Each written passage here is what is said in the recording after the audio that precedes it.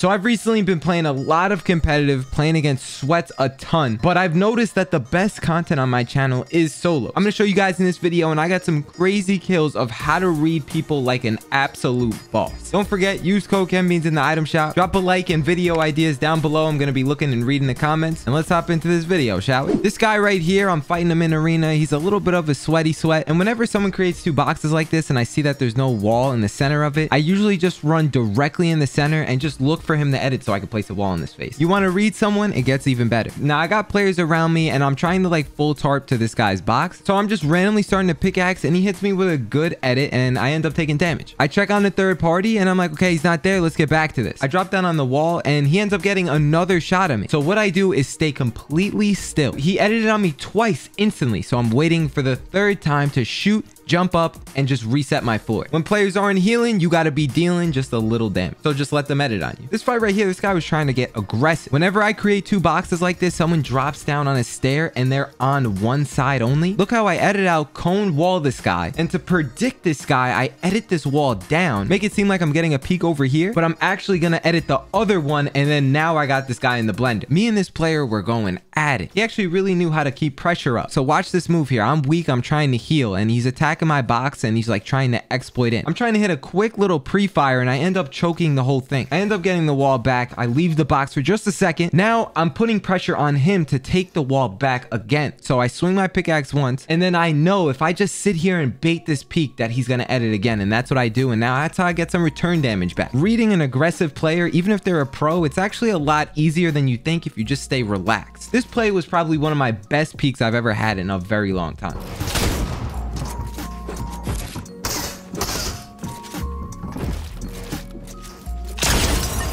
I really like how I realized quickly what builds I can place in front of his face, and then I didn't jump to place the cone. I did that after I got the piece control first, so that way I can get really good timing. This play was just so clean. I end up completely full boxing this guy, but I noticed that one thing I did here naturally is if I want to mantle on someone who's one layer up like this, I read where he was, kind of realized he wasn't on the edge trying to get a peek, so I jump up to place a cone, block his POV, and then I use that time to mantle up and get closer to him. I realized in the moment that that was a really good play, and I'm going to start doing that more often. As this fight continues, I'm always looking, and this is the best way, even against someone who's really good, to just mantle right up in their face. Mantling with sneak pumps is the best thing in the game. It will catch anyone off guard.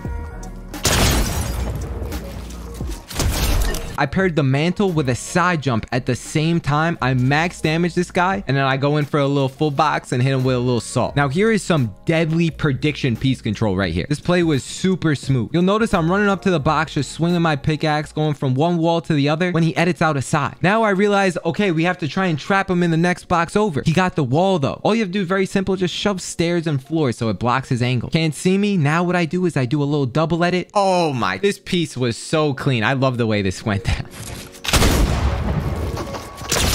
This is a specific move that pro players do to me all the time, so I figured I'd share it with you guys. Starting out as a casual build fight, I end up getting a double edit, so I do a protective peek because it was at the start of a fight. I noticed he left a wall open as he was tunneling up, so I placed that wall, edit it, and then now he has nowhere to go besides the side jump. If he happens to slide down his ramp a little bit, because now he just got double edited, naturally he would just go back down, I'll have a free right hand peek. So I see him playing weird, I drop down, shoot him, and then reset my wall. To make this even better, when people drop like this, notice how I'm looking down to place walls, like as they're in the moment, the action of falling down, that's when I go for it. You're gonna see right here, fight goes on for a little bit, I crack this guy again. The second I see that edit happen, I do the exact same move again, right? Now I might have a shot on him. This is pressure and predictability 101. Anytime someone edits down now, they're never gonna be safe. Always look to claim a side wall when people fall down. It's gonna lead you to free kills. Now here's some general IQ for people who want to get better. I noticed there's a guy around me. See how there's a box in front of him? I know that if I can make this right hand peek before he gets to the front of that box, I'll have a wall and he'll smack his face right into it. Notice how I don't make the edit and stand still. I'm continuing my momentum to go through and make myself a harder target. But a third party comes right through the box with a sniper.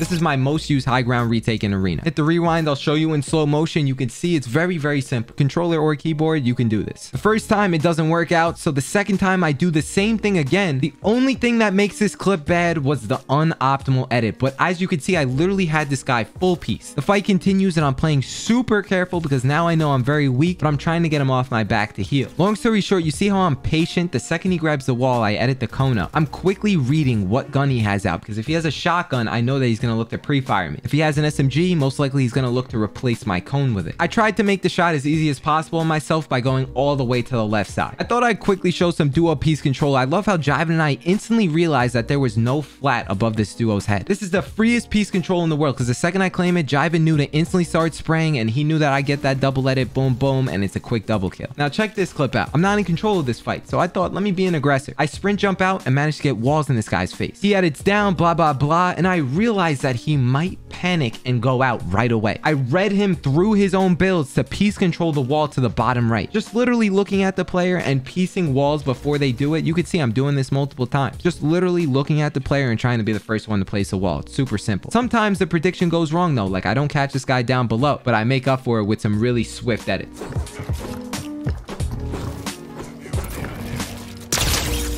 When you get into your next game, this is what you're gonna do. The fight's starting out and I'm looking at this guy. He says he wants a build fight. So I said, okay, I'm gonna reload my shotgun, make sure I can get max damage, and I'm gonna play from the low ground. I'm just trying to bait him and this guy's being very frantic. Once I realized he knew what was up, cones all around. This stops the fight from going up even further. Check out the window edits and the cone piece control. Best exchanges to start out a fight. Anyone with a little bit of practice can easily do this exact thing as long as they're not pressed up against their stair whenever they're trying to make a window edit. Distance is key when trying to predict people. Now I'm making this for my duo Jiven. If you're watching this, you little trash can, I remember one day you asked me what move do I not do enough. It's this move right here. We're fighting in the air and instead of running up to this guy's box, I play it safe by shoving the cone on the corner of the build. This is the safest way to get piece control in someone's box, hands down. Homie at the end really tried to catch me to fall damage too. This is a swift play that usually at the start of every fight I do this one time right away very quickly because if you wait too long, they're gonna feel you out and know your play style. I shoot this guy and now I'm on the low ground and I hear him about to drop down on my box, so I take that initiative to climb up and over. Now I have height and I can easily control this fight. Homie did run out of mats a little bit, but the prediction and the piece control was still there.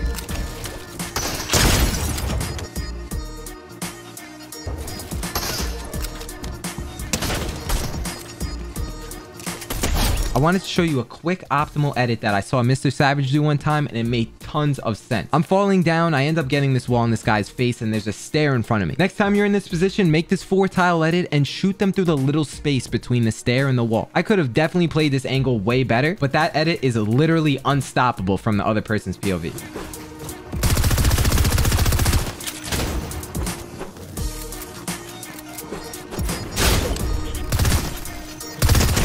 One thing I do whenever I'm playing Arena is not be too aggressive, but I also want to be aggressive, if this makes any sense at all. How I do this is I go full piece control mode, but if I realize I'm about to run into a 50-50 edit, notice how I held the edit a second longer to read where this player was going. I really started thinking about this heavy when I was watching Booga on stream one day, and he was doing this in literally almost every fight because people would just non-stop run at him. The easiest way to predict people, quote unquote, is to catch them when they're falling down. Like I said earlier, here's another example.